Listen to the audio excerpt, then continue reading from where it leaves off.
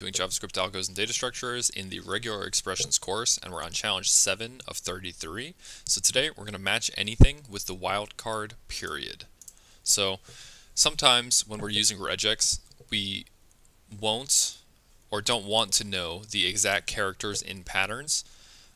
Thinking of all the words that match, say a misspelling would take a long time. Luckily, you can save time by using the wildcard character, which is a period. It's literally the period. So the wildcard character will match any one character, okay? So the wildcard is also known as the dot or the period, as I say.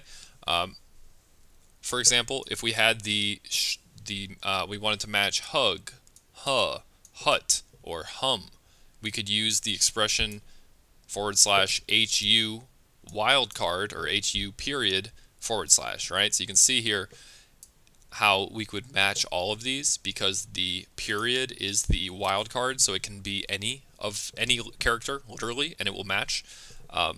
So here, HUG, we're looking for HU and any other character, so naturally that will match. Same thing, HUH, we're looking for HU and any other character, so naturally that will match.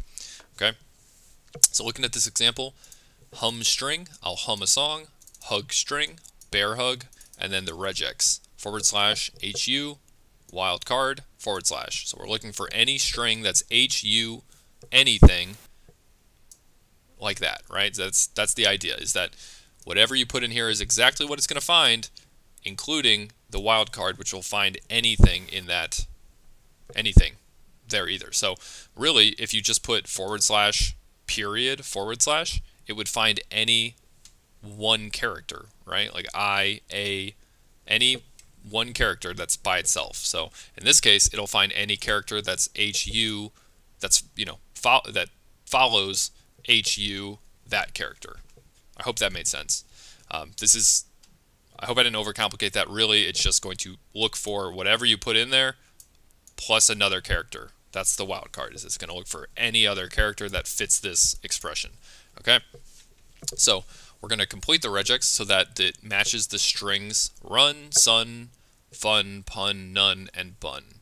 The regex should use the wildcard character. So just off this, we can see the pattern here, right? RUN, SUN, FUN, PUN, NUN. So the pattern is something UN, X UN, R UN, B UN, blank UN. That's the pattern we're looking for. So the blank will be the wildcard. That's what the wildcard does, is it finds whatever that character is, followed by whatever else, or following whatever else. So all we would have to do is look for the pattern. Okay, so clearly it's whatever UN is the pattern here. So we can say wildcard, so wildcard UN. So now we're looking for any character and then UN, and that's the expression, right?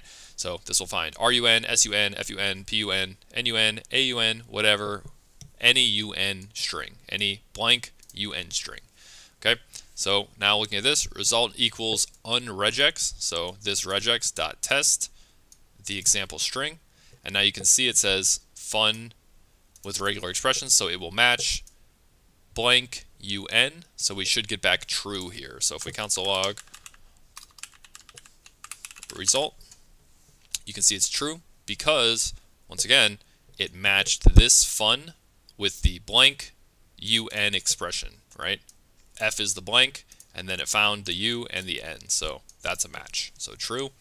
And same thing, this actually won't work here. If I say let result2 equals example string dot match, and then we pass it the unregex, and then we console log result2, you can see the match found the fun string as the match. So that is the correct match because it's blank UN, FUN, and we're looking for blank UN.